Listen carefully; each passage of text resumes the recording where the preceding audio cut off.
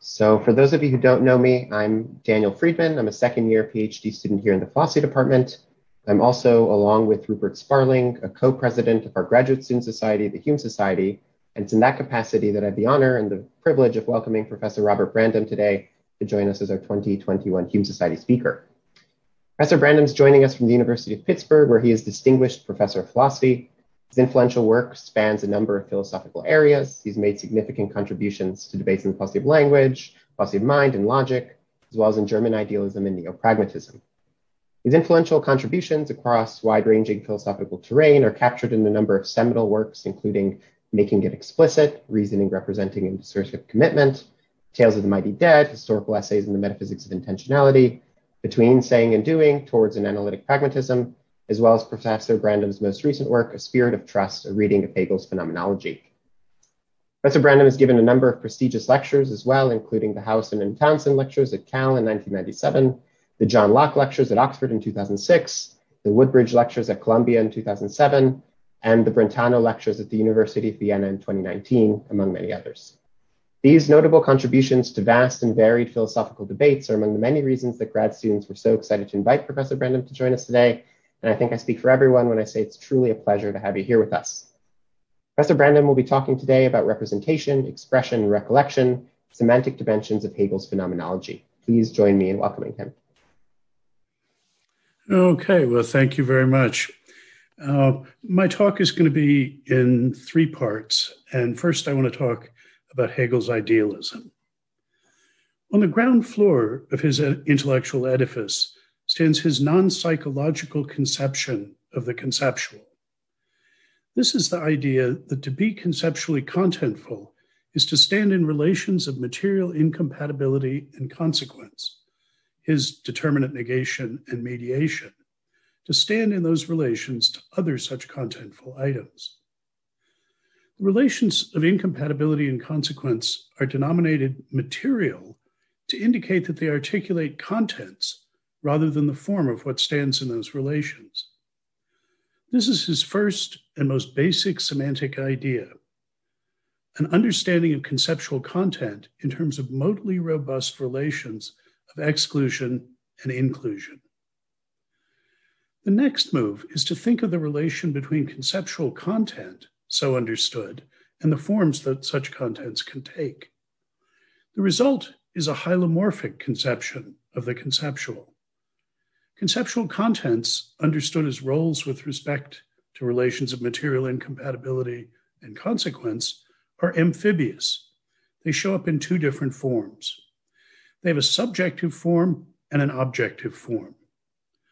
The subjective form articulates what things are or can be for consciousness, as he says, and the objective form articulates what things are or can be in themselves. The second is the form of empirical reality.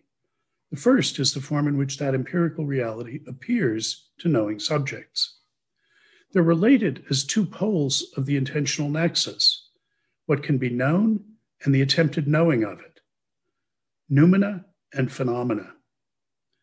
The possibility of genuine knowledge requires that one and the same content can show up in both forms, the subjective form of thought and the objective form of fact. Conceptual contents of the two forms stand in a broadly representational relation to one another, as subjective representings of reality and the objective realities represented. Hegel's second semantic idea is this consequence of the hylomorphic development of the first, the idea that the two forms of conceptual content stand to one another in representational relations. The two dimensions of semantic contentfulness, the intelligible and the representational, can be thought of as Hegelian versions of the Fregean metaconcepts of sense and reference, Sinn und Bedeutung, thoughts and what thoughts are about, what can be expressed and what can be represented. And that's a thought I'll return to after a while. Hegel's semantic explanatory strategy is to explain the representational dimension of conceptual contentfulness in terms of the more basic sense of conceptual contentfulness, as articulated by relations of material incompatibility and consequence. What it is to represent something is to be understood in terms of relations among conceptual contents. The idea of a noumenal reality is to be explained in terms of how phenomenal appearances point beyond themselves in virtue of their relations to one another. This is one sense in which his book counts as a phenomenology. The account is essentially expressivist and historical, and its key concept is recollection. Another idea that's of the first importance for this enterprise is that conceptual content in the most basic sense is an essentially modal notion. The relations that in the first instance articulate conceptual contents of either form are modal relations. Incompatibility relations codify conjunctions in a broad sense that do not merely happen to hold, but that are forbidden or ruled out. Consequential relations codify conjunctions that do not just happen to hold, but they're obligatory or must hold. The relations of incompatibility and consequence that Hegel understands as articulating conceptual contents are related to one another as the two paired modalities of necessity and possibility, or obligation and prohibition, are related to one another. That's one of the ways that negation is built so deeply into his system. Of course, it matters a lot for such a view how the modal force in question is understood. Here, Hegel's further revolutionary idea is that the two forms conceptual contents can show up in correspond to two different kinds of modality. Modal relations of incompatibility and consequence have both alethic and deontic forms. They can be given both nomological and normative readings. These are the modalities that articulate the objective realm of being, reality, how things are in themselves, and the subjective realm of thought, appearance, how things are for consciousness, how they're taken to be, respectively. On the objective side of reality, the properties of being a mammal and being a reptile are incompatible in the sense that it's impossible for them to be conjoined in one object at the same time. The property of being a mammal has being a vertebrate as a consequence in the sense that it's necessary that any creature that's a mammal is a vertebrate. On the subjective side of thought, it's not impossible to take one and the same creature to be both a mammal and a reptile. Those thoughts are incompatible rather in the sense that one ought not to conjoin them. If one takes a creature to be a mammal, it's possible that one does not also take it to be a vertebrate, but one ought to do so. One is committed or obliged to do so. The relations of incompatibility and consequence that articulate the conceptual contents of objective properties and states of affairs are alethic modal relations of non-compossibility and necessity, paradigmatically codified in laws of nature. The relations of incompatibility and consequence that articulate the conceptual contents of subjective thoughts are deontic normative relations. Two thought contents are incompatible when one cannot be entitled to commitments to both, though one might go ahead and do so anyway. One thought consequence is a consequence of another when commitment to one entails commitment to the other, though the actual attitudes of individual thinking subjects might not always actually include acknowledging that normative status. The resulting view is a kind of conceptual realism, for it takes the reality thought about, no less than thoughts about it, always already to be in conceptual shape. And it does that by starting with a conception of the conceptual that's not restricted to thoughts as thinkings, as psychological events or processes. It ties the conceptual to thought only in the Fregean sense of thinkables. This is the sense in which Frege himself says, a fact is a thought that is true. On this conception, to be conceptually contentful is to stand in relations of incompatibility and consequence, to exclude and include other conceptually contentful items.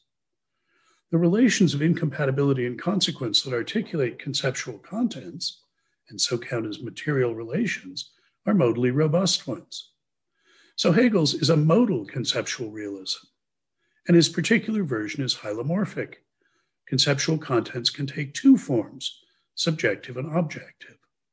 And those two forms correspond to two different kinds of modality, alethic and deontic, or nomological and normative.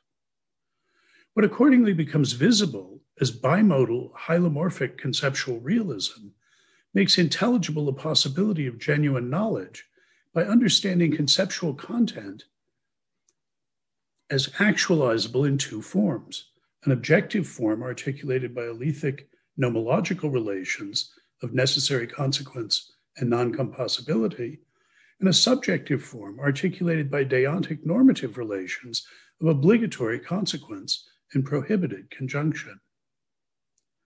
On account of this shape, the subjective and objective poles of the intentional nexus, representings in thought and what in reality is represented thereby, correspond to the two modal forms that conceptual contents can take. So implementing the semantic explanatory strategy of showing how to understand the representational dimension of conceptual contentfulness, what we might call of intentionality, in terms of the expressive dimension, what we might call that intentionality, requires explaining the relations between nomological and normative preclusion and inclusion, between alethic and deontic incompatibility and consequence. For it's those notions of incompatibility and consequence that articulate the two forms, objective and subjective, of conceptual contents. At the grossest level of structure, the objective realm of being is articulated by nomological relations, and the subjective realm of thought is articulated by norm-governed processes, activities, or practices. And it can be asked then how things stand with the intentional nexus between these realms. Should it be construed in relational or practical processual terms? If those aren't mutually exclusive, and that's how Hegel in fact understands things, so that both semantic relations and pragmatic discursive activities of knowing and acting are essential, does one have conceptual, that is, explanatory priority over the other? What I call objective idealism asserts that the nomological and normative aspects of those relations and practices, what's expressed by alethic and deontic modal vocabulary respectively, are reciprocally sense-dependent. Understanding these two aspects of the two realms is symmetric. Each can be understood only as part of a whole that contains the other as well. For the norms articulate what one must do in order to count thereby as claiming that the nomological relations hold. But what about the activities and relations themselves?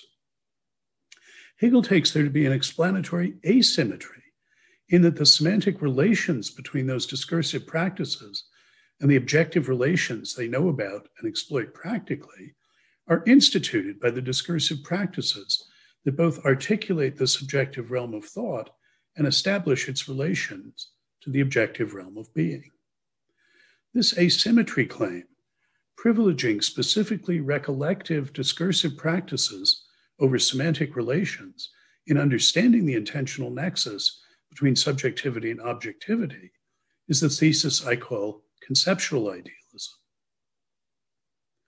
So the view that Hegel develops in the Phenomenology, I'm expressing here by means of two radical, distinctively Hegelian theses: bimodal hylomorphic conceptual realism and recollective conceptual idealism.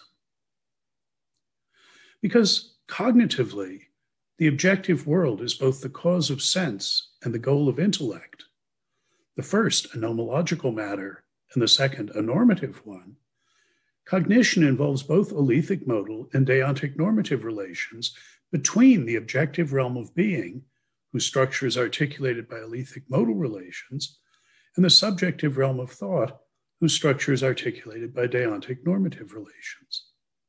The first are relations of epistemic tracking.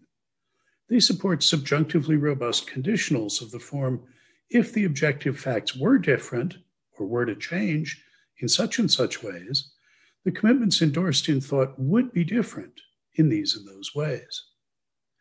These conditionals articulate a dimension of authority, what Hegel calls independence, of the objective world over subjective thoughts, a dimension of responsibility, what he calls dependence, of thought on fact. This is the subjective sensitivity of thoughts to things. The second sort of relations are relations of normative responsibility of thought to fact. What things are for consciousness ought to conform to what things are in themselves. And those normative relations, too, express the authority of the objective over the subjective. Because practically, the objective world is both the arena of action and the target of intention, intentional agency also involves both alethic modal and deontic normative relations between the subjective and objective realms.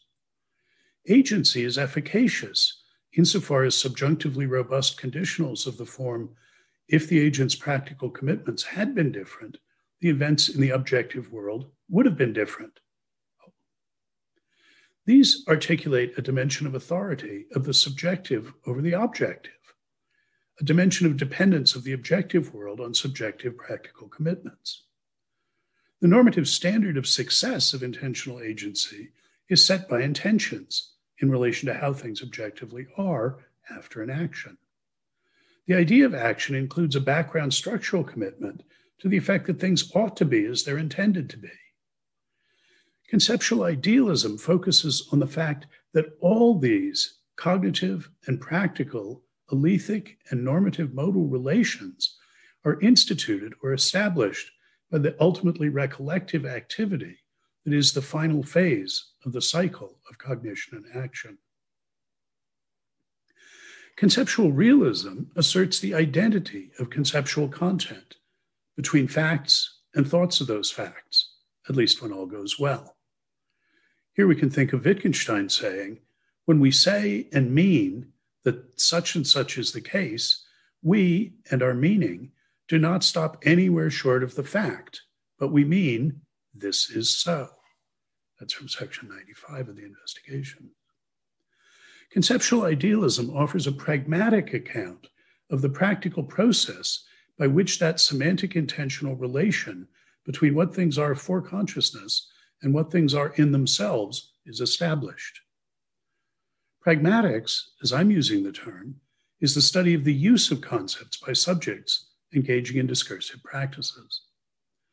Conceptual idealism asserts a distinctive kind of explanatory priority, a kind of authority of pragmatics over semantics.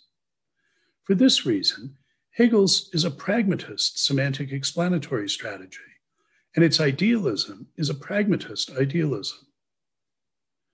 The sui generis rational practical activity, given pride of explanatory place by this sort of pragmatism, Hegel calls recollection. That's the topic of the second part of my talk, to which I now turn. The beating heart of the phenomenology is the concept of experience, or Erfahrung. It's of the essence of the reading I'm presenting that the notion of experience functions at two levels corresponding to two fundamental kinds of concepts that Hegel distinguishes. These are logical, speculative, or philosophical concepts. He calls it begrifflich or begreifend, on the one hand, and ordinary empirical and practical concepts, what he calls determinate concepts, on the other. The origin of the distinction lies in Kant's revolutionary idea that besides the concepts that we deploy to describe and explain empirical goings-on, there are concepts whose distinctive expressive role it is to make explicit crucial structural features of the framework that makes description and explanation possible.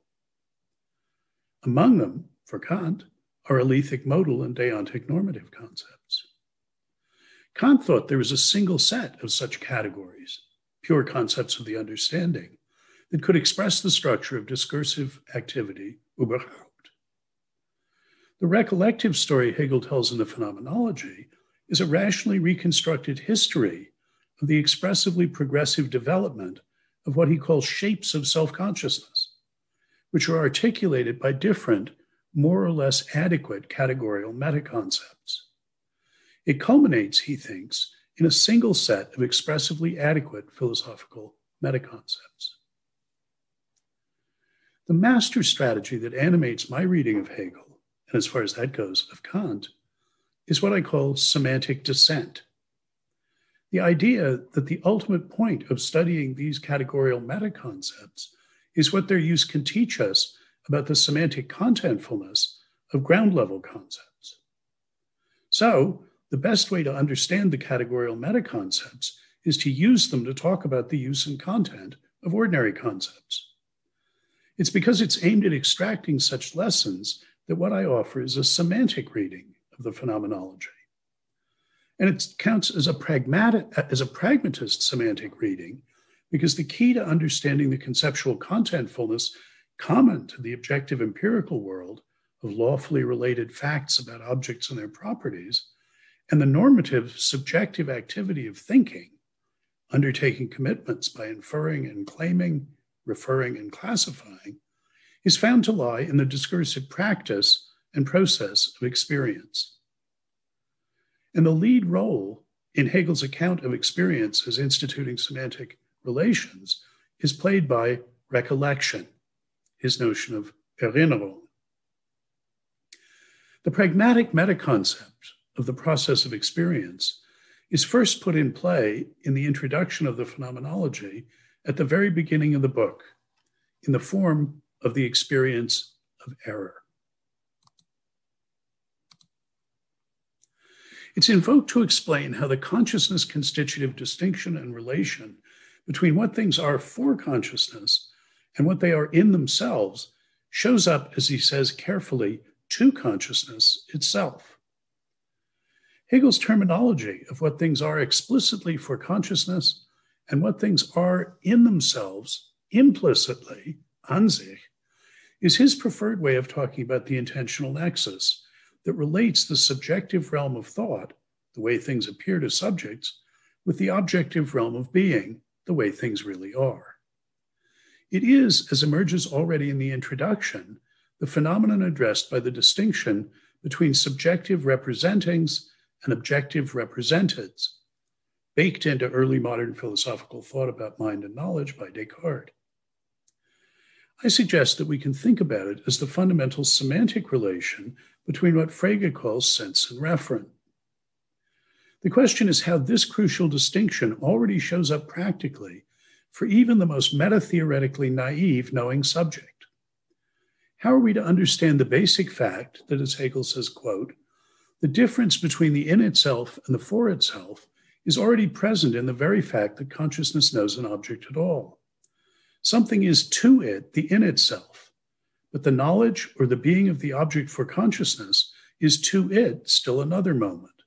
End of the quote. This is the most primitive practical form of self-consciousness, awareness of what consciousness is. And he thinks it's available even to conceptually untutored, what he calls natural consciousness. Hegel traces its origin to the experience of error, to what happens when a subject inevitably, eventually discovers that it is in some instance wrong, that things are not in fact as they seemed. It's in having to give up a view that becomes untenable that it becomes visible as a view, a representing, normatively answerable for its correctness to how things actually are, to what is represented. When an error is practically acknowledged, what was to the subject a reality is unmasked and revealed as merely a guise, an appearance, a way things were only for the subject. One took the partially immersed stick to be bent. On pulling it all the way out of the water, one sees that it was really straight all along. One's prior view shows up as just a view, a way it looked, an appearance. That change of view involves distinguishing how things merely look from how they really are. Hegel finds the roots of this experience in our biological nature as desiring beings. I want to talk about this triadic or rectic theory of basic consciousness. I devote an entire chapter in the book to it. Here we're going to get a paragraph and a half, but I just want to register it. For a kind of desire, such as hunger, comes with a characteristic associated sort of practical activity, eating. There's the desire and the activity it motivates. And responding to something in the environment by engaging in that activity, eating it, is according it a distinctive sort of practical significance, food. This triadic nature I want to talk about is the relation between hunger and eating and food.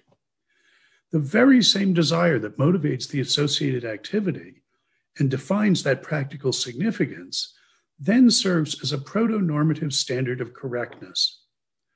What a creature practically takes or treats as food by eating it can turn out not really to be food if eating it does not satisfy the hunger that motivated it.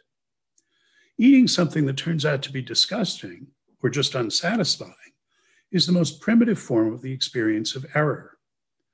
In it, one learns that what one took to be food, what practically appeared to one as food, what one erectically represented as food, was not in fact food. When a creature goes through that process of error and discovery, the distinction between what things are for it, the practical significance it practically assigned to them, and what things are in themselves, the practical significance they actually have, as assessed by the satisfaction of its own desire, becomes something to that creature. It's how a distinction between appearance and reality shows up practically already for preconceptual, merely desiring organisms. This sort of experience is the basis and practical form of learning.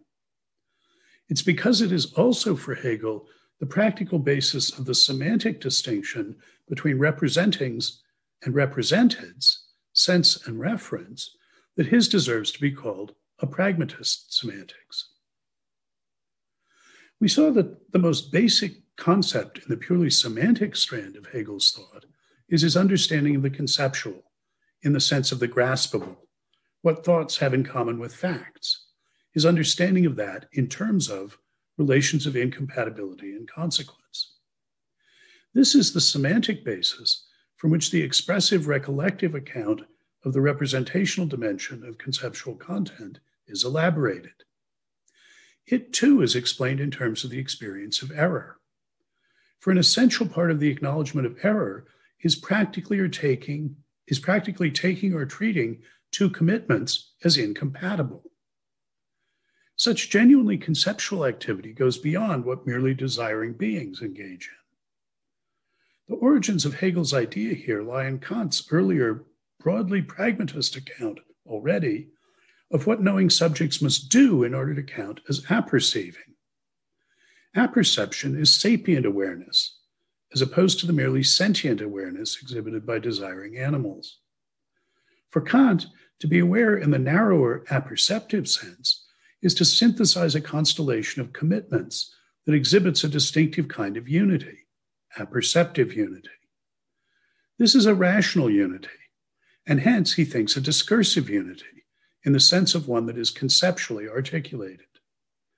And it's a rational unity because of the distinctive kind of norms that govern its synthesis.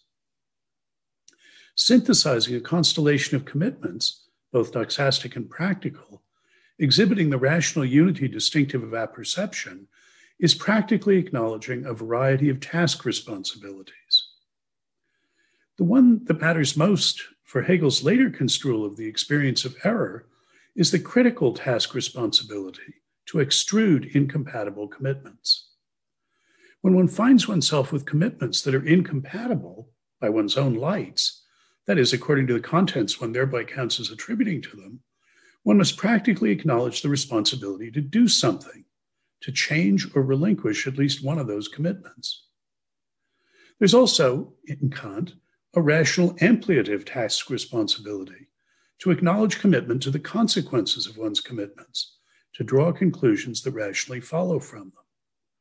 And further, there's a justificatory responsibility, to be able to give reasons justifying the commitments one incorporates in that evolving constellation. Being apperceptively aware or conscious of something is discursive awareness of it, bringing it under a concept.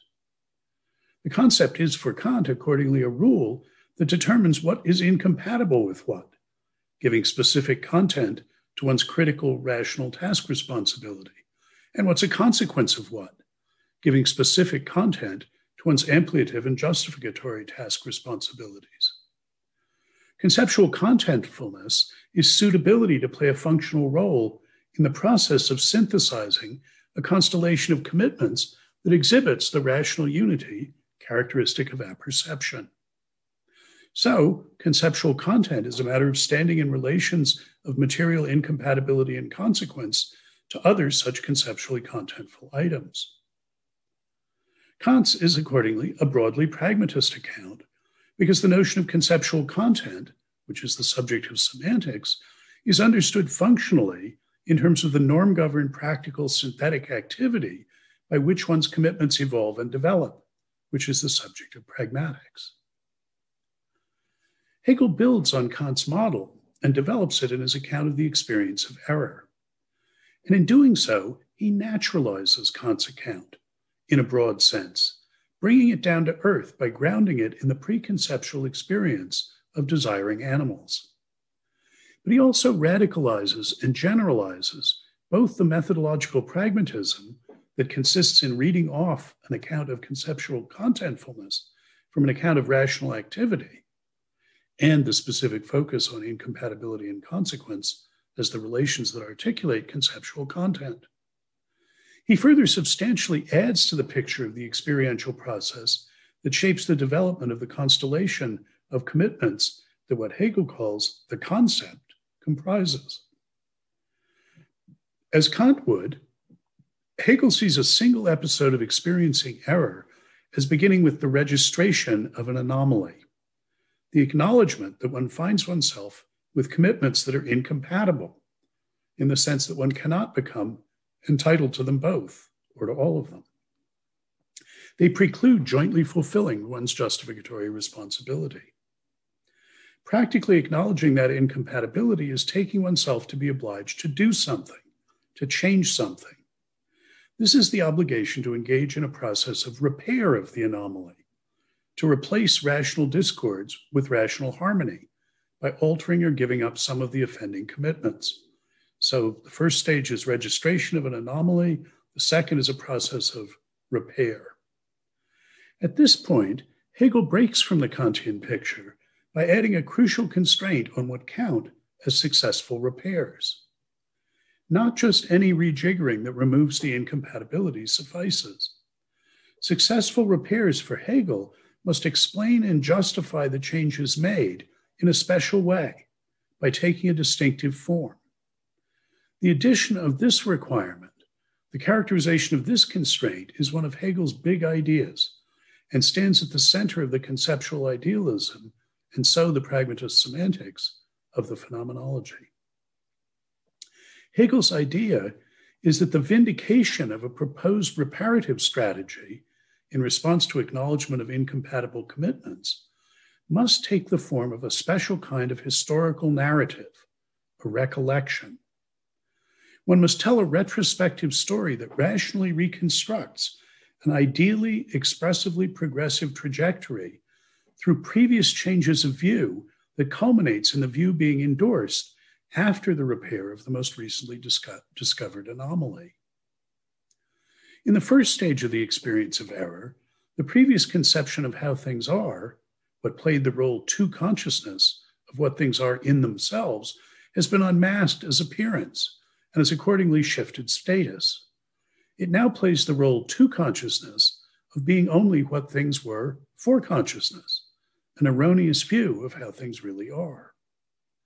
To justify endorsing a new view as veridically representing how things really are in themselves, one must show how, assuming that things are that way, one did, or at least could have, come to know that things are that way.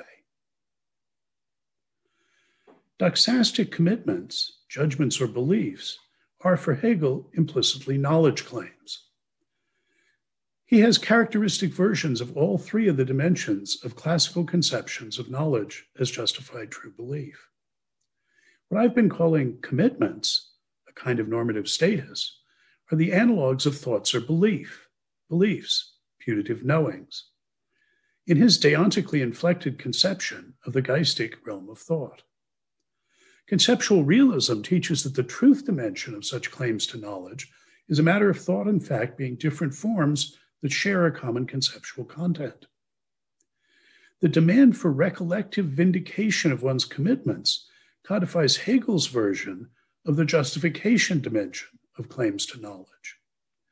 This distinctive recollective form of justification requires showing how the previous views one held in the process leading up to the current candidate can properly be understood as views, appearances, or representings of what one now endorses as the reality one claims was all along being viewed, appearing, or being represented.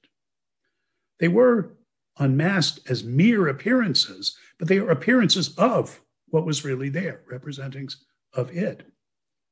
To be entitled to the claim that things are as one now takes them to be, one must show how one found out that they are so. And doing that involves explaining what one's earlier views got right, what they got wrong, and why. Doing that involves explaining it involves rationally reconstructing the sequence of one's previous views of what one now takes to be the same topic, so as to exhibit it as a process of learning, of gradual discovery of how things actually are. This is the progressive emergence into explicitness, the ever more adequate expression of what is retrospectively discerned as having been all along implicit as the norm governing and guiding the process by which its appearances arise and pass away. Offering such a retrospective historical rational reconstruction of the process leading up to the constellation of commitments whose endorsement is being vindicated as the lesson properly to be learned from the earlier registration and reparative phases is the third and final recollective phase of an episode of the experience of error. Recollection, Hegel's Erinnerung, turns a past into a history. It transforms a mere description of past commitments into a progressive narrative of a sequence of lessons whereby how things really are in themselves, according to one's current commitments, gradually came to be revealed through that progressive sequence of ever more adequate appearances, culminating in one's happy state of, as one takes it to be, knowledge of how things really are. A recollecting narrative is a rehearsal of expressive progress. It's a story about how what is now revealed to have been all along implicit in prior commitments, as the reality they were appearances of, the noumena behind the phenomena, gradually emerged to become fully explicit, showing up as what it really is in the view currently endorsed, in which that process culminated. It's a story of how what things are in themselves, an sich, implicitly, becomes what they are for consciousness. A recollection accordingly exhibits past commitments that have been discarded because of their incompatibility with others as genuine, if only partially correct, appearances of reality as it's now known to be, and in that sense is not merely illusory. This recollective phase of the experience of error is meant to explain of intentionality in terms of that intentionality, the representational dimension of thought in terms of its conceptual contentfulness. Conceptual contentfulness in Hegel's sense, recall, is what thoughts and facts, phenomena and noumena can share, being articulated by relations of material incompatibility and consequence to other similarly contentful items.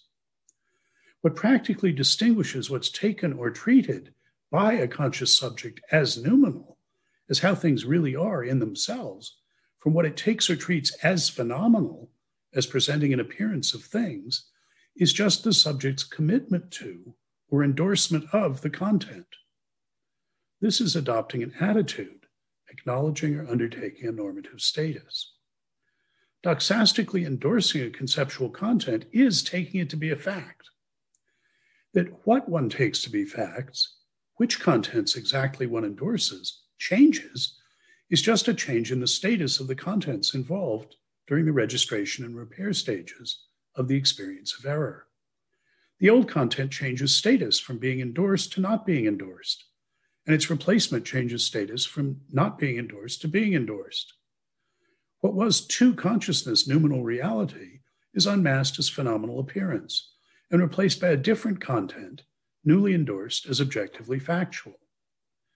The recollective stage of an experience of error justifies this change of status by forging a distinctive kind of link between the content newly endorsed as noumenal and all the previously endorsed contents that are now taken to be phenomena.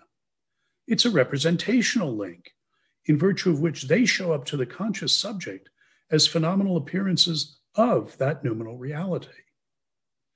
That representational link is forged by offering a retrospective, recollective, rational reconstruction of a sequence of phenomena culminating in the facts as one currently takes them to be. That rational reconstruction exhibits them as all along implicitly governed by their link to that noumenal reality, in the sense that it serves as the normative standard by which their adequacy as phenomenal appearances of it is to be assessed.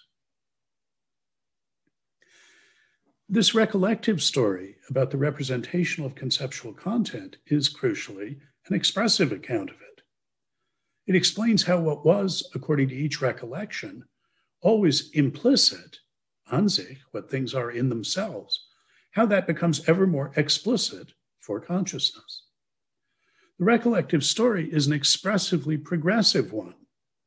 The representational relation between senses and reference is established by displaying a sequence of appearances that are ever more adequate expressions of an underlying reality. In general, Hegel thinks we can only understand what's implicit in terms of the expressive process by which it's made explicit. That is, for him, always a retrospective, recollective process. The underlying reality is construed as implicit in the sense of being a norm that all along governed the process of its gradual emergence into explicitness. Without at any earlier point being fully explicit to the consciousness undergoing the experience, according to the recollection that unveils it as what the appearances were appearances of, it nonetheless practically, hence implicitly, governed the process. According to the retrospective rational reconstruction that is the recollection, it served as a normative standard for better and worse appearances, accordingly as they revealed, expressed that reality more adequately. And according to the recollection, those assessments were efficacious. The meta-norm that governs recollection, determining better and worse recollections, demands expressive progress in making explicit what shows up as having been all along implicit. This recollective notion of expression is accordingly more fundamental than the notion of representation that it's called on to explain. A recollective reconstruction does that by exhibiting the various erroneous beliefs that things are thus and so, phenomena, as appearances of the facts as they really are, noumena. A recollection performs a great reversal. What eventuates from a process of repeated experiences of error as its final, well, so far, end or result, is placed, as it were, also at the beginning of the sequence. As Eliot says, we shall not cease from exploration, and at the end of all our exploring will be to arrive where we started and know the place for the first time. Hegel often uses circular imagery in this connection. For the fact is seen as what drives its progressive revelation. How things actually are is recolectively revealed as normatively governing the process, both deontically, as a standard of assessment of expressive success, and alethically, as that to which the episodes that count as expressively progressive turn out to have been subjunctively sensitive. It is at once the cause of a course of experience and its goal. Stories of this recollective vindicating sort are familiar from various institutional practices. Old-fashioned histories of science typically took the form of pointing to some feature of current scientific theories, say that genes are encoded by sequences of DNA base pairs, or the division between subatomic particles described by Fermi-Dirac statistics and those described by Bose-Einstein statistics as exclusive and exhaustive, and so on, and then offering a canned Whiggish account of the process by which this truth was gradually discovered, one feature emerging from this experiment or conceptual breakthrough, another from that one. False starts, wrong turns, and dead ends are ignored by this kind of history of science, except insofar as some bit of truth is taken to have been revealed thereby.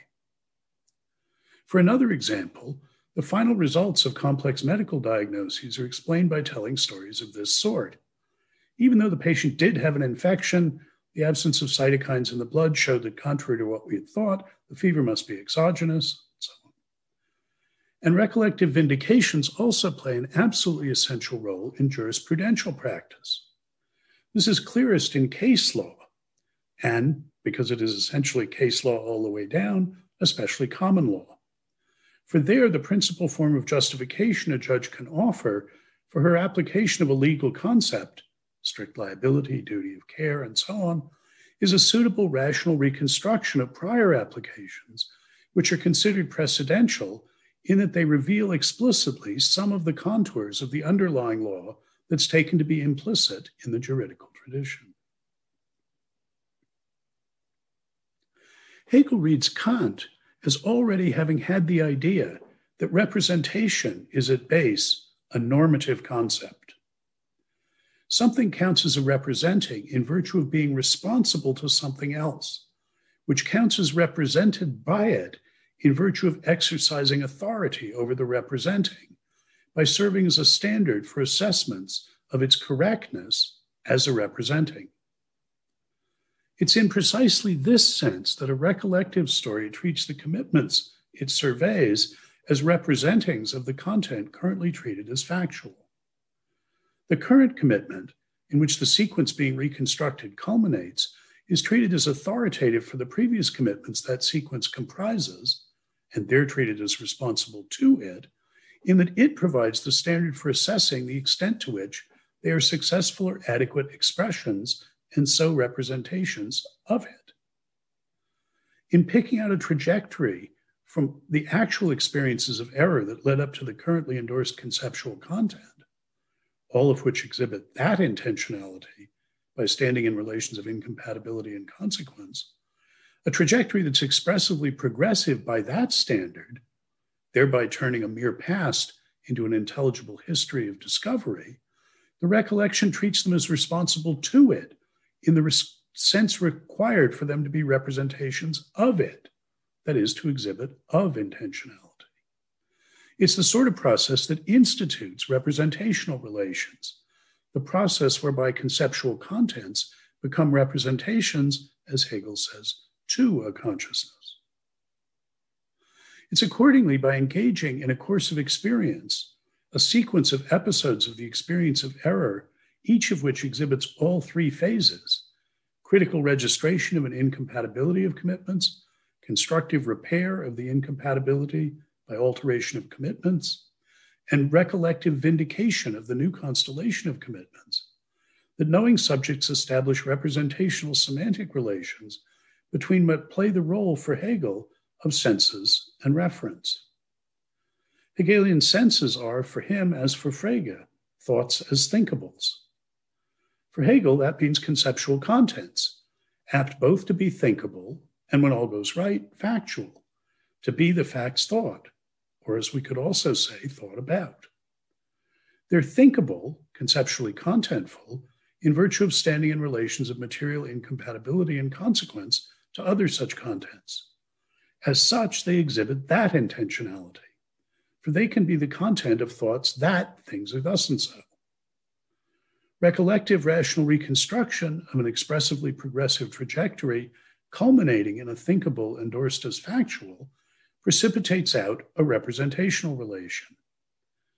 That anaphorically structured representational relation exhibits the elements of the favored trajectory as exhibiting also of intentionality by expressing contents that are more or less adequate explicit expressions and so representations of the content finally endorsed, which accordingly shows up as having been all along implicit in them. This is Hegel's story about what a subject has to do in order to bring about representational semantic relations between its thoughts and the facts. Recollection is accordingly the core of his pragmatist semantics and of his conceptual idealism. Hegel strongly contrasts the way of thinking he wants to recommend, the expressive paradigm with representational ways of thinking. His recollective elaboration of expression is designed to give semantic representationalism its due by reconstructing in expressive terms what representationalists were right about. Conceptual content does have a representational dimension, and it can and ought to be understood ultimately in recollective expressivist terms. To explain Hegel's expressivist rational reconstruction of representational relations, we can use Frege's semantic vocabulary of sense and reference as an amphibious intermediary between representationalist and expressivist semantic idioms. On the one hand, it's recognizably a way of talking about representings and representeds. Senses do refer to, and in that sense represent, their reference. On the other hand, the senses that semantically determine reference are also thought of, as Frege did, as intrinsically graspable. For Hegel, following Kant, that means they're conceptually contentful. Hegel's understanding of conceptual contentfulness as articulation by relations of material incompatibility and consequence provides a model of thoughts as senses. Hylomorphic conceptual realism then underwrites the idea of the categorical homogeneity of senses as graspable thoughts and their reference, what they represent, as correspondingly conceptually contentful, stateable, thinkable facts. And this makes intelligible the idea that thoughts are the explicit expressions of facts. They make explicit for consciousness how the world is in itself, implicitly, an sich. The objective idealist appeal to reciprocal sense dependence between specifications of objective facts and their modal relations, on the one hand, and norm-governed practices of practically acknowledging the consequences of one's commitments by rejecting others and accepting yet others, is one step in filling in the expressivist story. That story is completed, though, by appealing to the model of practical agency to yield an understanding of expression in terms of recollection. The result is an expressive account of the representational dimension of conceptual content in the form of a recollective account of representation. Now, in the third part of my story, I want to turn to a higher level account of what's been discovered here, according to Hegel. The change from thinking in meta-categories of Verstand, understanding, to thinking in meta-categories of Vernunft, and how we need to rethink the notion of determinateness of conceptual content.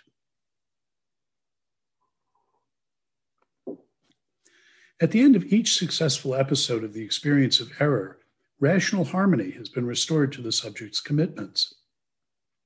The incompatibility detected has been repaired, and the resulting constellation of commitments recollectively vindicated by recollecting it as the result of a course of experience that's been selected and rationally reconstructed as an unbroken, expressively progressive, triumphalist narrative of revelation and discovery, as the gradual making explicit of what is presented as having been all along implicit. But Hegel takes it that every achievement of this sort of rational equilibrium is temporary. It's fated to be disrupted by the eruption of new anomalies. Acquiring new empirical commitments immediately, in the sense of non-inferentially or perceptually, and mediately, by inferentially extracting consequences from one's current commitments, fulfilling one's ampliative rational task responsibility, will, Hegel claims, inevitably, sooner or later, result in one's finding oneself once again with commitments that are incompatible with one another by one's own lights. That is, by the conceptual contents one takes them to have. The plight of finite knowing and acting subjects metaphysically guarantees liability to empirical error and practical failure. The experience of error is inescapable.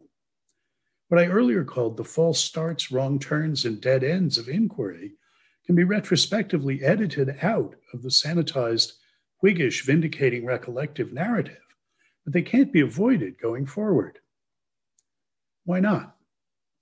In short, because the rational conceptual character of the world and its stubborn recalcitrance to mastery by knowledge and agency are equally fundamental primordial features of the way things are. On the one hand, the world is lawful, articulated by alethic modal relations of incompatibility and necessary consequence, so conceptually contentful and graspable. As Hegel says elsewhere, to him who looks on the world rationally, the world looks rationally back. Reality is, in Hegel's terms, thoroughly mediated. On the other hand, it's shot through with brute immediacy, which impinges on thought through perception. Kant, following the empiricist tradition, conceives the task of conceptualizing sensuous immediacy as an uncompletable infinite task. For him, sensuous immediacy is conceptually inexhaustible. There's no aspect of what you see when you look at the palm of your hand that you cannot express in a perceptual judgment. But no matter how many such judgments you make, you'll never run out of new, as yet unexpressed judgments that would codify genuine features of what you see. One of Hegel's most original ideas is his understanding of the sense in which the immediacy of objective being outruns what can be captured conceptually in subjective thought. His understanding of it not in terms of the necessary inexhaustibility of actuality by empirical judgments, but in terms rather of the necessary instability of determinate empirical contents. For Hegel, the experience of error requires not just the revision of beliefs, doxastic commitments, but also of meanings, the concepts or conceptions that articulate empirical judgments. If my concept of acid includes as circumstances of appropriate application tasting sour, and as appropriate consequences of application turning litmus paper red, then if I run across something that tastes sour and turns litmus paper blue, I will find myself with commitments that are incompatible by my own lights. The world, it seems, will not let me have that concept of acid because it commits me to consequences that do not in fact follow in the objective world. In response to registered anomalies, I might need to revise not just my doxastic commitments, but also my broadly inferential commitments concerning what's incompatible with what and what follows from what. In fact, Hegel, in striking contrast to Kant, thinks that there is and could in principle be no set of determinate empirical concepts that even when correctly applied to things, according to the circumstances and consequences of application defining those concepts, there can't be any set of concepts whose application will not eventually lead to the undertaking of incompatible commitments articulated by those concepts, and hence to the experience of error. This is his way of registering immediacy as an irreducible, ineliminable aspect of objective being, and hence of thought about it. The manifestation of stubborn residual immediacy in thought is the inevitability of the experience of error. Every recollectively vindicated, rationally harmonious constellation of commitments recollectively achieved along the way is fragile, precarious, and in principle temporary, doomed eventually to be riven by incompatibility and unmasked as presenting one more appearance of a reality that is thereby shown to be elusive. Hegel presents the tension between the ineluctability of error and the realistic possibility of genuine knowledge as not only destructive, but also productive. Both express valid perspectives on what is always at once both the experience of error and the way of truth. The important thing, he thinks, is not to seize exclusively, he says one-sidedly, on either aspect, but to understand the nature of the process as one that necessarily shows up from both perspectives. It's of the essence of the historical process of experience to afford both retrospective and prospective temporal perspectives on it. Looking back from the vantage point of each recollectively vindicated constellation of commitments resulting from the repair of acknowledged incompatibility, one sees unbroken epistemic expressive progress culminating in the achievement of genuine knowledge of truths as construed by bimodal hylomorphic conceptual realism. But looking forward, one sees the inevitable decay of each such beautiful harmony by the unavoidable advent of commitments incompatible with one another by their own lights, and the initiation of new trifold episodes of the experience of error. The retrospective point of view, the owl of Minerva flying only at dusk, recollectively producing by rational reconstruction an expressively progressive tradition in which what was implicit becomes explicit for consciousness, makes visible the sense in which subjective thought can genuinely grasp the objective world, how things can be for consciousness what they are in themselves. The prospective point of view focuses on the ruptures occasioned by the disparities between successive recollective reconstructions, as what is endorsed by one is rejected by a later one. It makes visible the sense in which the immediacy of any determinate conceptual mediated structure, inferentially articulated by relations of material incompatibility and consequence, is outrun.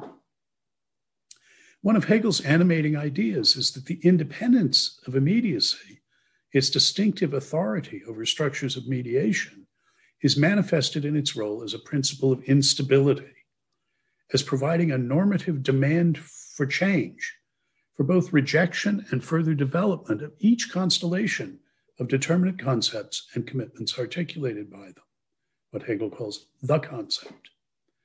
The independence of mediation, its distinctive authority over immediacy, by contrast, is manifested in all the retrospective recollective vindications of prior constellations of commitments as genuine knowledge, as resulting from the expressively progressive revelation of reality by prior claims to knowledge.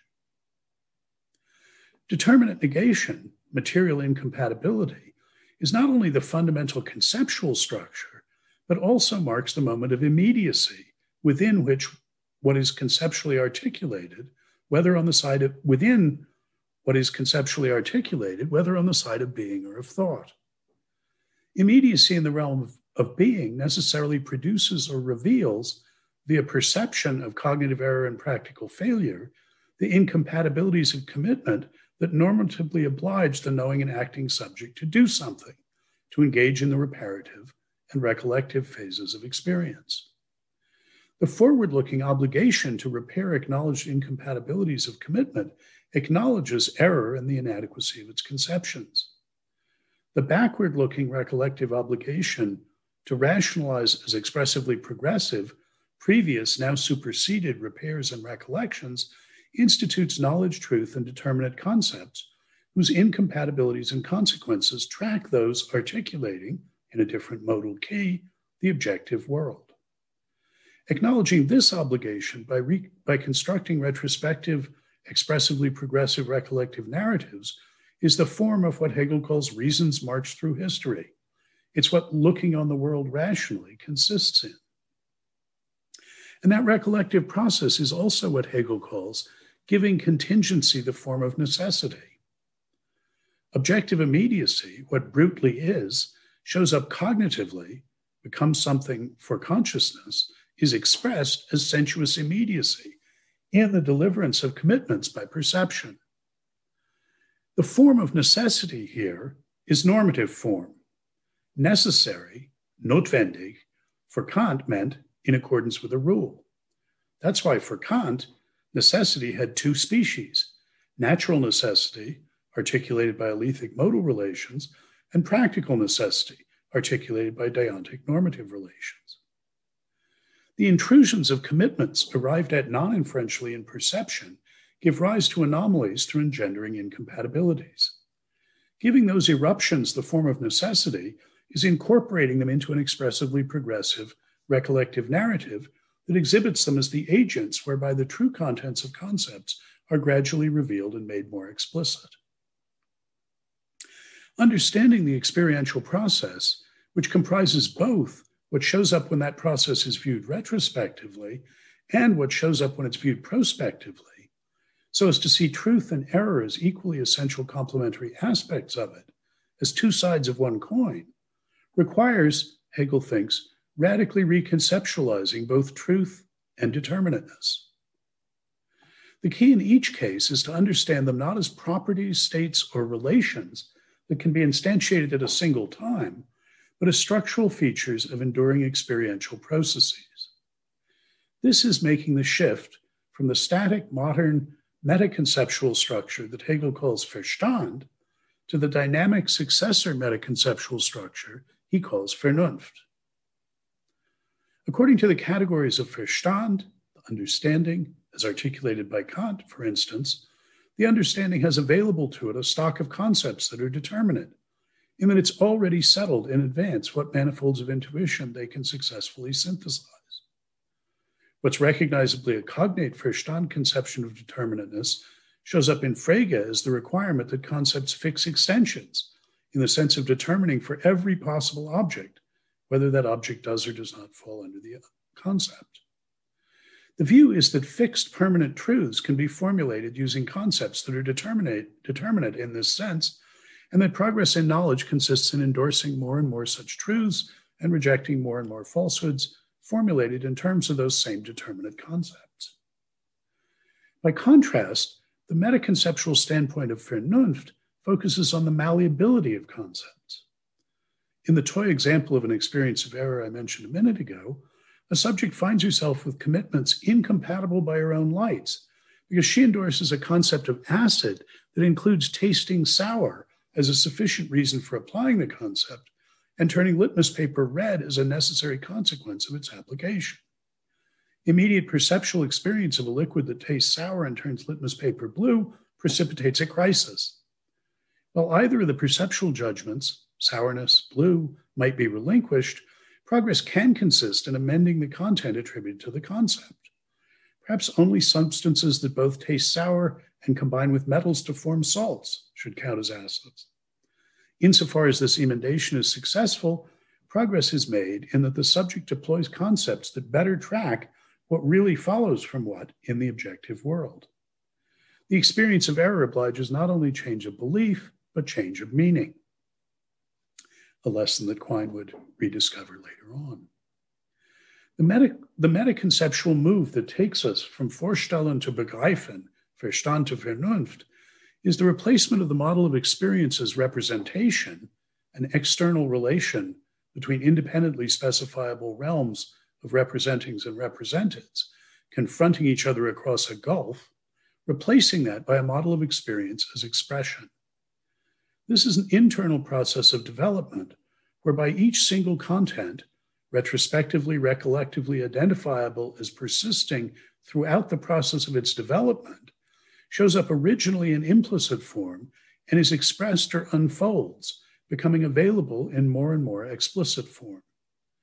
Experience is the process whereby the determinate and so mediated concepts implicit in immediacy come to appear as explicitly mediated. Representational relations then take their explanatorily subsidiary place as arising from one aspect of the activity of developing conceptual contents. The residue of traditional Verstand ways of thinking about cognitive progress that consists in understanding experience as progressive insofar as it asymptotically approaches objective facts and relations of incompatibility and consequence is, according to the more capacious Vernunft picture, one-sided and incomplete. It results from appreciating only the retrospective recollective perspective on experience, which underwrites talks of facts, true claims, and what really follows from or excludes what, objective consequences and incompatibilities, from within each vindicating recollective rational reconstruction. Experience is indeed the royal road of truth and knowledge, but it's not that alone. Taking into account also the prospective perspective on experience, which focuses on the fragility and necessarily temporary character of any and every set of doxastic and inferential commitments, requires thinking of truth and determinateness as features of the process of experience, rather than as goals that it asymptotically approaches. Experience is the truth process, and it's the process of determining conceptual contents. It's expressively progressive in the sense that the retrospective recollective perspective shows it to be genuinely revelatory of reality. That experiential process both institutes on the subjective side and discovers on the objective side conceptually articulated contents, and so truths that are determinate in the Kant-Frege Verstand sense, in its recollective phase, and that engenders their dissolution in the prospective discovery of residual error. The comprehensive view that encompasses both what shows up as progressive from the retrospective recollective perspective and what shows up as disruptive and erroneous from the prospective perspective, corresponding to different phases of the process of experience, is summarized in a central passage from the preface to the Phenomenology. He says, quote, "This whole movement constitutes what's positive in it and its truth. This truth, therefore, includes the negative also, what would be called the false if it could be regarded as something from which one might abstract. The evanescent itself must, on the contrary, be regarded as essential, not as something fixed and cut off from the true and left lying who knows where outside it, any more than the true is to be regarded as something on the other side, positive and dead. Appearance is the arising and passing away that does not itself arise and pass away, but is in itself and constitutes the actuality and the movement of the life of truth." End of the quote. Appearance here is the phenomena. The world as it shows up for consciousness in the form of conceptual contents articulated by relations of material incompatibility and consequence, which are endorsed by the knowing acting subject of the cycle of cognition and action that is the process of experience. Although each such phenomenon is unmasked as erroneous, as an appearance that in some way misrepresents reality, the recollective phase of experience also reveals each such constellation of commitments to be an appearance of a noumenal reality, what things are in themselves, represented by it, visible as having been all along implicit in it, gradually but inexorably emerging into greater explicitness. The passage continues with one of the most justly famous images of Hegel's whole book. He says, quote, "The true is a vast bacchanalian revel with not a soul sober. Yet because each member collapses as soon as he drops out, the revel is just as much transparent and simple repose. Judged in the court of the movement, the single shapes of spirit do not persist any more than determinate thoughts do. But they are as much positive and necessary moments as they are negative and evanescent. In the whole of the movement, seen as a state of repose, what distinguishes itself therein and gives itself particular existence is preserved as something that recollects itself." End of the quote. In interpreting this allegory, it's important to keep in mind the two levels of concepts that I've been claiming are being considered. The surface topic is the shapes of spirit, the various forms exhibited by the normativity, articulating the thinkings and doings of self-conscious subjects, traditional, modern, and beyond. But this is one of the places where Hegel explicitly marks that besides thoughts and concepts at this categorical meta level, the one that takes us from Verstand to Vernunft, he's also addressing the nature and evolution of ground-level determinate thoughts and concepts. A characteristic feature of the pragmatist semantic reading I've been presenting here is semantic descent, focusing on what we're supposed to learn about the use and content of these ordinary empirical and practical determinate concepts and commitments. Here in his image, the partygoers participating in the movable feast are those commitments, doxastic, practical, and inferential, in the broad sense that articulates conceptual content, and so includes commitments concerning what is materially incompatible with what. The revel is the process of experience. What matters about the image of their drunkenness is its picturing of the restless, woozy jostling and elbowing of each other as different contents of potential commitments that are incompatible with each other in the company of the others already on board seek to make a place at the table by pushing others out. Those that are forced out are immediately replaced by others, so the party continues, though with a shifting cast. The crucial contribution to the festivities that was made by the departed members, those who at some earlier point slipped insensible beneath the table, is still preserved and recollected in the story the later revelers tell about how they got where they are. This recollective activity establishes the relation between a sequence of phenomena, appearances, senses, representings, and noumena, reality, reference, representeds, in which the latter show up twice, both as the current constellation of explicitly endorsed conceptual contents in which the rationally reconstructed sequence culminates, and also as having been all along implicit in and normatively governing that sequence by serving as the standard for assessing the expressive success of its members.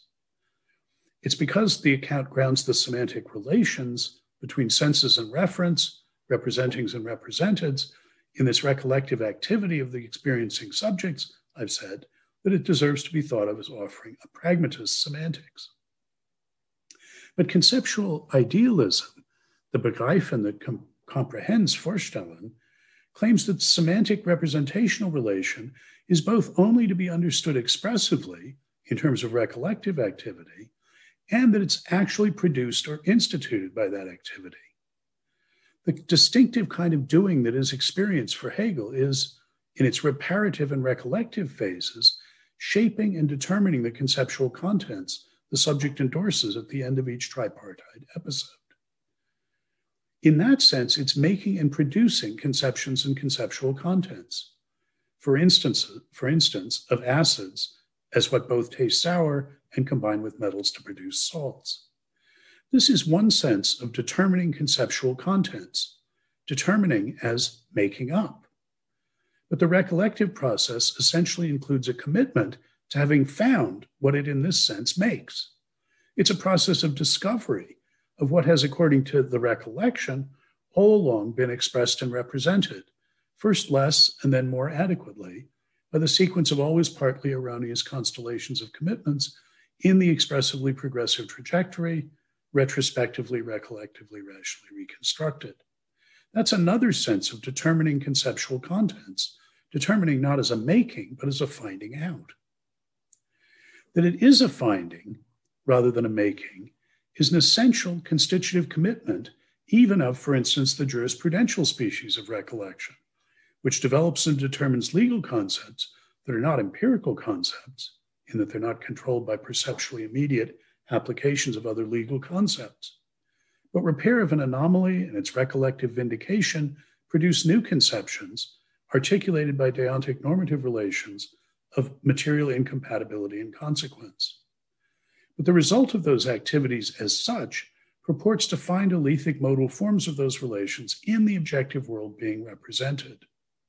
In this hylomorphic sense, the conceptual contents consciousness finds in the world are just those that it has recollectively made. Conceptual idealism asserts that when, as self-conscious, in the sense of being conscious of itself as conscious, consciousness distinguishes between its certainty and its truth, between what things are for it and what they are in themselves, between appearance and reality, representings and representeds, it is neither alienating itself from itself nor acknowledging a confrontation with something alien to it. Its finding out how things really are is a distinctive sui generis kind of active, recollective, non-causal making of that distinction, which is as essential to consciousness as such through its experience. The world as it is in itself, as distinct from how it is for consciousness, is not for Hegel a brute other, but in that distinctive sense, the product of its own recollective activity and experience. That's the story of his idealism. Thank you. Thank you very, very much, Professor Brandom, for that excellent talk. We'll take our customary 5-minute break now and return at 4:55 Pacific time for Q&A. Okay, great. Welcome back, everyone. So as is our custom, we'll start off the Q&A with 10 minutes for graduate student questions, after which the queue will be opened up to everybody. Please use the raise hand feature for a new point or to add yourself to the queue, and the raise thumb feature for a follow-up point, and I'll try and keep track of everybody. So to start us off will be Zach Hall. Yeah, hi. First of all, thank you so much for a very wonderful and stimulating talk. I have two kind of connected questions, and the first one's about this idea of the instability of determinate empirical concepts. This example of acid that you bring up, and I guess the way I would be inclined to think about how we ought to inquire scientifically would actually not to be to have the kind of concept that the agent you bring up has, where a necessary or a sufficient criterion for application is tasting sour. I would think, well, here's an alternative way of thinking about this is have a provisional concept of acid is something that tastes sour and turns litmus paper red. And then the task of further scientific investigation would be finding out what it takes for something to be acid. So this, what you're describing as the experience of error, would be the experience of showing what doesn't count as acid. And then all and only cases where you actually find something that is sour and turns litmus paper red tells you more about what acid can be like. So that's the first question I have is, do you see any philosophical problems with that alternative way of thinking about open-ended concept formation in natural science? And the other is, I'm trying to get a little bit clearer on the relation that you see Kant standing into Hegel on this. So I've done some work on the third critique, where I could imagine that, well, with that kind of way of thinking, Kant's appeal to the reflective power of judgment as always needing to form finer and finer grained empirical concepts in response to novel cases might be one way of seeing how with a kind of case such as the one you're raising, the acid one, while you might think not that something is infinitely conceptualizable in sensuous immediacy, as you put it, but maybe in counterfactuals or more intellectual predicates that allow us to more determinately fill in what was as of yet, and perhaps open-endedly, infinitely so, merely provisional concept. And if you have that kind of reading of Kant, it's less clear what's new in the Hegel. So maybe you disagree with that kind of understanding what's happening in the third critique. But so those kind of two questions, the idea about, well, what about provisional concepts that just get more determinedly filled in? And then how might that bear on complicating or filling in some detail on how Kant relates to Hegel? Okay, good. Look, Hegel all along claims, hey, I'm just a good Kantian. I'm just telling you what a better wisdom in Kant is. And he certainly is motivated, as many of Kant's successors and admirers were, by the third critique. There's sort of a bit of conventional wisdom that the way to get to later German idealism from Kant is from the third critique. And Kant is clearly influenced by the account of reflective judgment there. And, you know, if you asked him about this, he would say, yes, I'm just, in my notion of recollection, I'm just making explicit what he was getting at here, what was implicit in this, but radicalizing it in claiming, look, this is not just one thing that goes on in conceptualizing. This is the process of making our concepts determinate or discovering them as determinate. So I think he'd be happy to accept the filiation and the inspiration. I think it's clear he takes the idea a lot farther than Kant did. As I say, he thinks this recollective rationality is really the major form of rationality. He said it's the form of reason's march through history. It's the way we see reason in nature. This is what we have to do recollectively in order to live in a rational world. And that's way beyond that is not something Kant, even at the stage of the third critique, he would have given the reflective exercise of reason that sort of significance. Yeah, on the other account, Hegel doesn't interpret his meta-concepts by applying them to ordinary determinate concepts very often.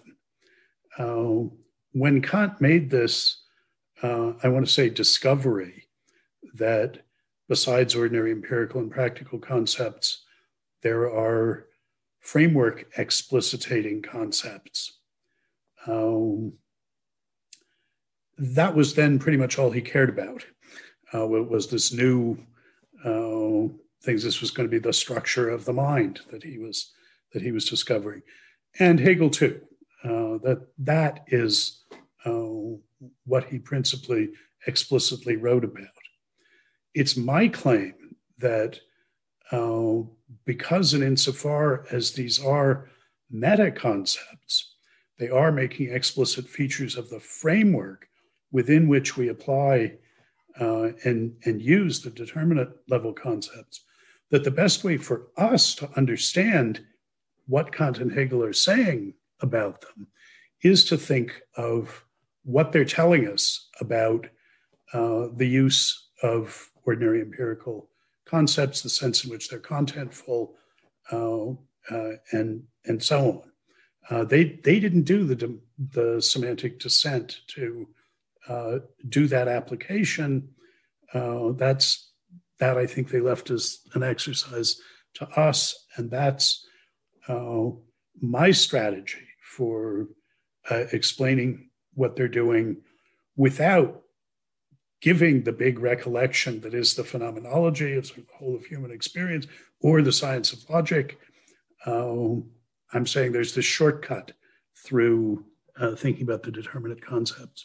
So I don't know how happy he would be with the picture I was, implicitly invoking there of the conceptual content as articulated, at least in part, by circumstances of appropriate application and consequences of appropriate application of the concept, with the thought that in applying the concept, one is implicitly committing oneself to the goodness of the inferential connection between the circumstances and the consequences. And that was the sort of thing that in connection with a whole body of other concepts can lead one to have the world say, nope, you can't have that one. I mean, in the form you were talking about it, the world would be saying, well, there aren't any acids.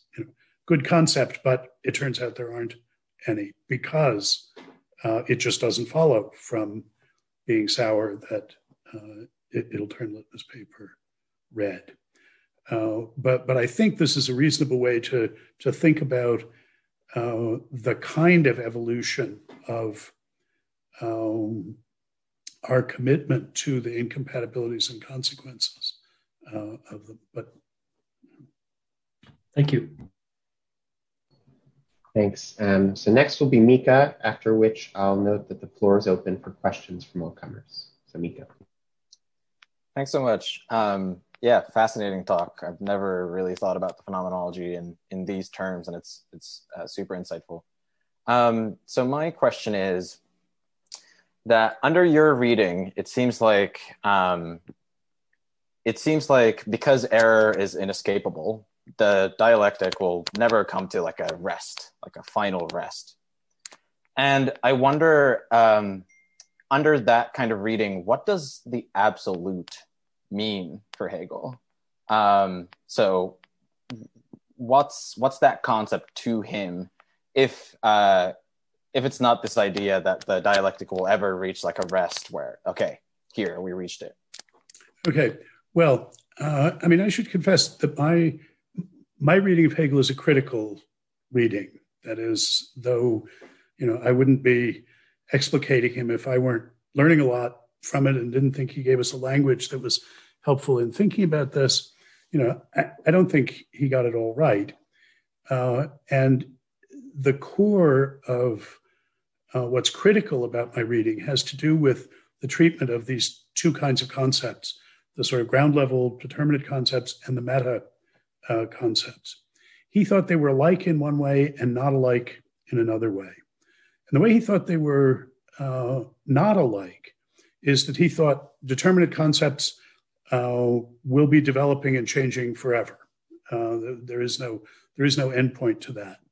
Whereas the meta concepts, we can get an expressively completely adequate set of meta concepts, one that will give us absolutely complete self-consciousness, will let us articulate, this set of concepts will let us articulate what we're doing in knowing and acting, in our cognitive and practical activity. And he thought he had basically gotten those.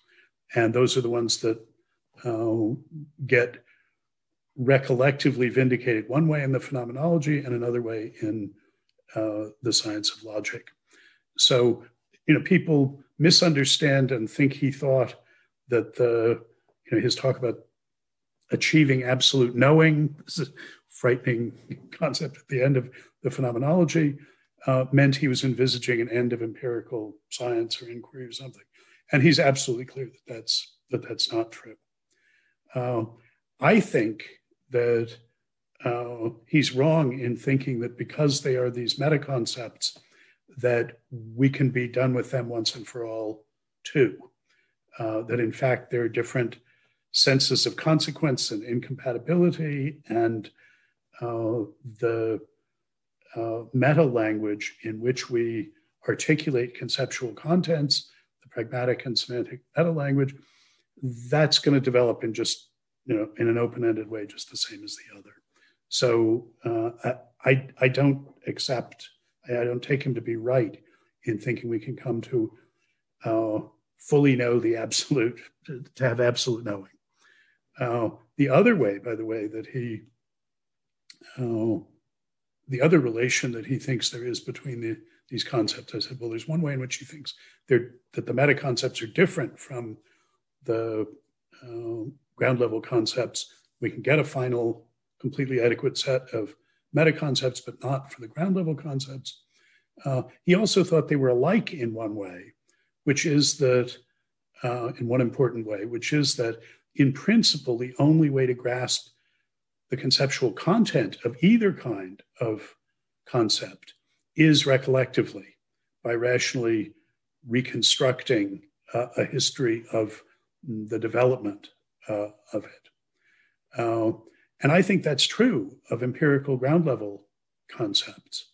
But I don't think it's true of the meta concepts. I think the fact that they have this distinctive expressive role, that their job is to make explicit what we're doing in making judgments, in forming intentions, and so on, gives us another way of conveying their content, namely by using them to talk about determinate, the use of determinate concepts, that is, by semantic descent. So I also think there's sort of a shortcut for the meta concepts that doesn't exist for the others. So those are the two basic axes of my of the critical side of my reading. Is he thought these two kinds of concepts were alike in one way. I say no, they're not, and he thinks they're different in one way, and I say no, they're not. Thank you, Pat. So I would like to ask you about this concept of semantic descent by way of some questions also about your interpretation of Hegel. And so I agree with you 100% about this idea that in your critical reading, that the logical categories themselves, the meta-conceptual level is itself, it transforms, in some sense. I'm not certain so much that Hegel disagreed with that, because what I think is that the self-consciousness of the absolute idea is precisely a self-consciousness of a kind of conceptual motion that is true at both the meta level and the empirical level. Now, I think maybe you don't even need to take that on board to see a consequence of that, which is that if we have this Vernunft-style meta-conceptual understanding of what we're doing, we are building these original expressions of reality, of the noumena, that then become appearances in a recollective story that is taken up at a further stage when these incompatibilities are generated, et cetera, that should affect the methodology of the empirical practice of, finding out facts about the world in the first place. And so for me, that would be like absolute knowing, right? Absolute knowing would be an understanding of how to understand the world and understanding itself in this motive fashion, right? So my question for you is, regardless of whether you agree that you can also do that with the logic, what do you see as the sort of practical consequences of really understanding this theory for what it means to give a now version of our interpretation of the world? Is this something that you see as being instantiated in certain specific kinds of recognitive relationships among knowers, among scientific practitioners? Do those take a different form after we've gotten this realization than before it? Yeah, I think that's my general question. Thank you. Okay, good. I would be happy if we didn't have to pin on Hegel commitment to having achieved the final set of meta categories. But I think he's pretty explicit in various places in the encyclopedia that he thinks that's where we are. But the idea of absolute knowing as a form of self-consciousness that is radically different from previous forms of self-consciousness, that has crossed a substantial boundary in that now we're self-consciously aware of what we're doing in judging and intending things, that we have maybe not the final set of tools for making that explicit, but a set of tools that make that explicit in a way that's qualitatively different from what we ever had before. So a decisive boundary has been crossed, as decisive as the boundary from traditional ways of thinking to the modern ones. That I'm on board with. I think he did do that. Now you ask about the practical consequences of, achieving that degree and kind of self-consciousness. And here, this is a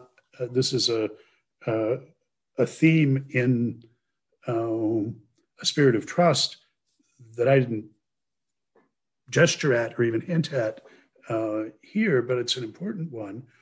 I read Hegel as having what one would think was an oxymoron, a semantics with an edifying effect, a semantics that when one properly understands it, normatively demands that you be a different kind of person than you were before you became semantically self-conscious. So I see a practical, indeed a political consequence to this new form of self-consciousness that he's achieved. And that has to do not so much with the semantics that I was talking about here, but with the normative pragmatics. That is, when in the self-consciousness chapter for the first time in the Phenomenology, we have come in the first movement of the book, Consciousness and Thinking About Cognition, to realize that the side of thought, our side, the subjective side of the intentional nexus, is a thoroughly normative one. It's a matter of commitments. That Kant, in having that insight that what distinguishes rational-minded creatures from ones that are not, is that we're responsible for our judgments and our doings in a sense in which rational ones aren't. They express commitments of ours, that the question of whether we're rationally entitled to them, and these are all normative notions that Kant had seen us as normative creatures in the first instance and seen intentionality as a normative achievement, that to become semantically self-conscious, we have to understand normativity. And Hegel understands normativity following out a common theme of the Enlightenment that Kant had responded to as well, that rather than thinking of normative statuses in traditional terms of being a superior or a subordinate, or being authoritative or responsible, as features of the non-human world, as objective features of the world as had traditionally been done, that we thought of them as globally instituted by our attitudes, that there were no statuses of authority and responsibility, superiority and subordination, until we started taking or treating each other as authoritative, responsible, superior, subordinate, obliged, permitted, and so on. Kant's autonomy view of normativity is one way of thinking about how attitudes of acknowledging a commitment can institute commitments.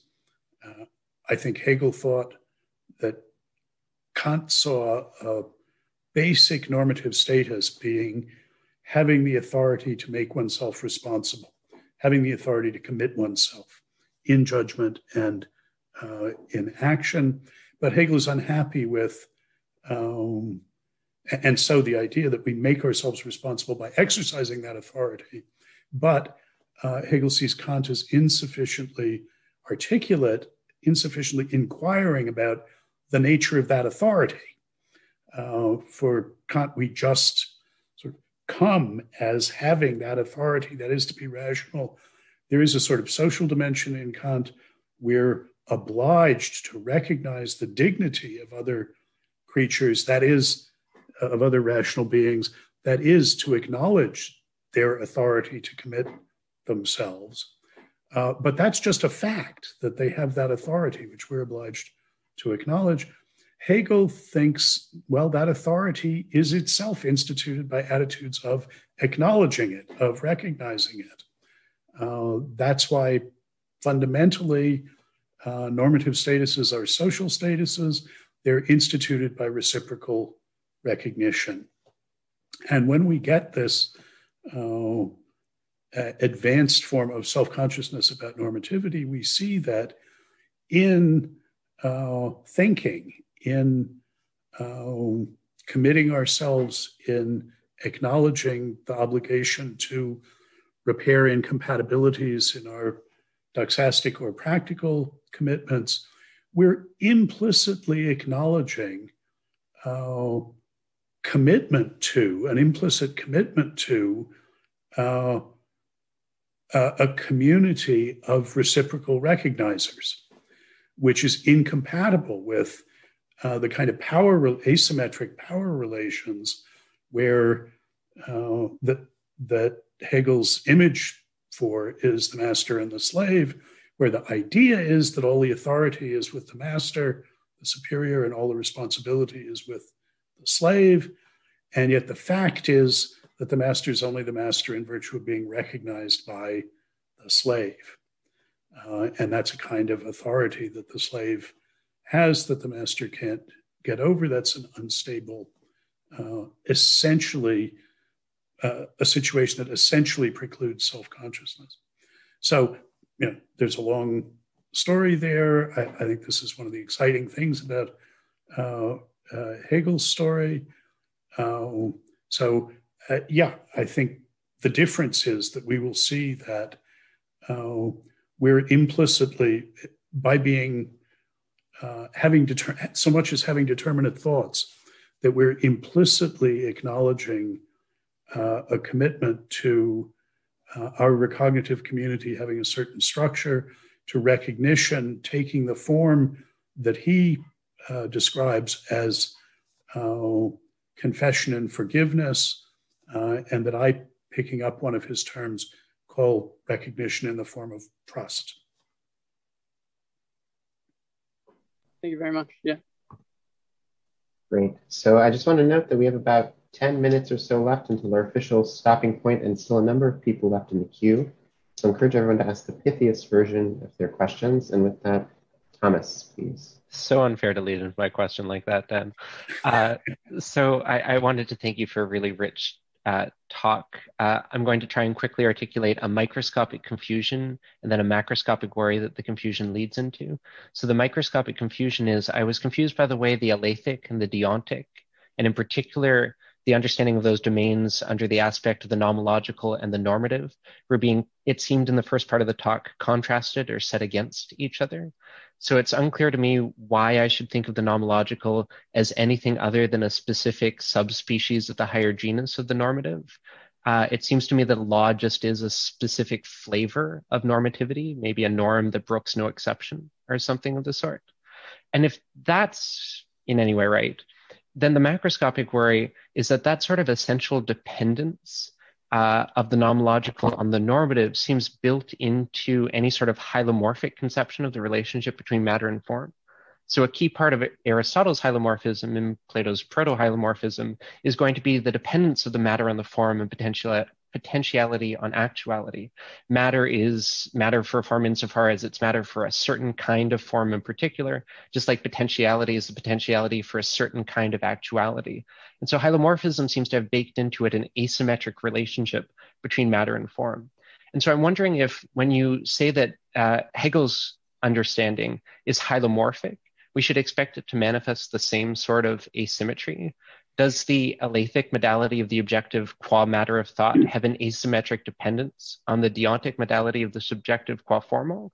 I thought that might be where you were going, but then you started talking about the stubborn recalcitrance of the objective, and so it seemed to have a more robust and independent existence than that sort of asymmetric dependence would suggest. Yeah, okay. That's a very good and penetrating question. The term hylomorphic may be misleading there because I don't think it's that his model, as I understand it, is very much like the Aristotelian model. I meant by it just that there's a notion of content, I would say, rather than matter, that can take these two forms. And it's important that they're forms of one thing. Now, there is a sense in which we need to understand the alethic relations in terms of normative ones. And the mere fact that Newton found it natural to use the term law for the relations he was seeing is sort of indicating this. But I do want to see alethic modality as standing on its own, separate from deontic norms, from talk of, for me, commitment and entitlement, or authority and responsibility. They are reciprocally sense-dependent. So you can't understand what you're saying when you talk about there being a law of nature without understanding what it is to explain one thing in terms of another. Inferentially, you can't understand what a fact is without understanding what it is to make a judgment, to say that things are thus and so. You can't understand what terms that refer and predicates that classify are except in terms of what you're doing. Sorry, you can't understand objects and properties except in terms of what you're doing in referring with terms and predicating with predicates. And I want to say vice versa, as these, I think it's a reciprocal sense dependence. But what I have to do to take conducting electricity to be a necessary property of copper, what I have to do is acknowledge a commitment to its conducting electricity whenever I commit myself to the coin being copper, and hold other people responsible for that as well. So I want to keep these on a par. Now, so the conceptual realism does what I called objective idealism that I just went by really fast, was this reciprocal sense dependence relation, which crucially is not a reference dependence relation. It's not that there wouldn't be laws of nature if we didn't reason. It's just we can't understand what we're saying when we say that there are without expanding the picture to include what we're doing in reasoning. But what I called conceptual idealism is claiming that there's an asymmetric dependence and a priority of the normative. And that's what I was trying to get at the end with this making that is a finding, this non-causal sense in which the representational relation between the objective world and our subjective thoughts of it is something we do, and that accordingly the very idea of an objective world is, in this sense, the product of our activity. That distinction is. So I think of his absolute idealism as consisting of the nested claims, nested in that they get less and less plausible.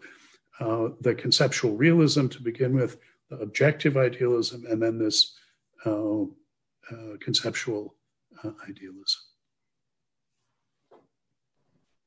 Great. So I think probably with our final question then will be Robert Engelman.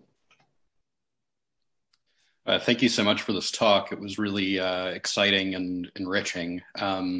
So I guess one way to maybe introduce where I'm heading with my question is I'm wondering if you read the phenomenology as being, in effect, inconsistent with Hegel's logic and maybe even with the mature system. So the reason I bring that up is because although you point out how in the phenomenology Hegel moves from a representational conception of experience to an expressivist one, and that's what he maintains. Throughout the paper, you talk about appearance as subjective in Hegel, whereas, in the logic, it's part of the objective logic, appearance. And even when he moves through varieties of appearance from Schein or Scheinung, Äußerung, Offenbarung, we're ultimately led to an even more sort of emphatically objective conception of appearance. My question then is whether you think there's an inconsistency on this point, whether Hegel meant that, if this was a sort of revision of the thoughts we get in the phenomenology. Thank you. Yeah, well, I mean, my thought has evolved on this. In the early years of working on the project, I did think that there was an inconsistency between them, and one just had to pick between these views. And I could not see how the author of the phenomenology could have come round to these other views. But I came to think that wasn't, and it was just the sort of thing that you were pointing to that made me think that. But I don't think that anymore. I think now that one can understand, at any rate, where the science of logic ends. So the doctrine of the idea, basically the whole Begriffslogie, that's another presentation of the same picture that Hegel ends up with at the end of the phenomenology. And in the original plan for A Spirit of Trust, the plan was to write a meaty chapter that would justify that claim. But that did not happen, and I would not have finished the book if I had waited to do that. But I still do believe it, and may eventually get that said. Specifically about the point about Sein and Schein, that distinction being in the objective logic. Well, yes, but I don't think that's incompatible with the view I was attributing to him, because that's where that's the notion of appearance as articulating what it is to be objectively real. That contrast between what in the phenomenology is appearance is what things are for consciousness and what things are in themselves. That's where, that's a deepening of our understanding of objectivity, to see that that very idea involves the contrast. And emphasized in the phenomenology that it involves the transition, the change of status of a commitment from it being a commitment to how things objectively are to our realizing, no, that can't be quite right. That was just my view. That was just an appearance.